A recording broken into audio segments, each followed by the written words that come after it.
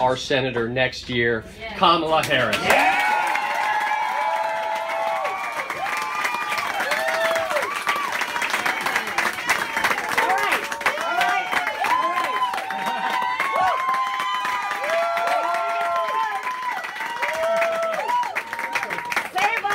November 9th. I need you to have your energy right now to deal with the next 9 days. There you go. All right, so first of all, I cannot tell you all how inspired I am to be on this stage with the people that are here with me. This really, you know, sometimes we have jewels in our backyard, and because we're used to seeing them, we don't realize how special they are. But I'm going to tell you, in Henry and Christy, in Jonathan and Brian and Daryl, we have stars who are jewels of California.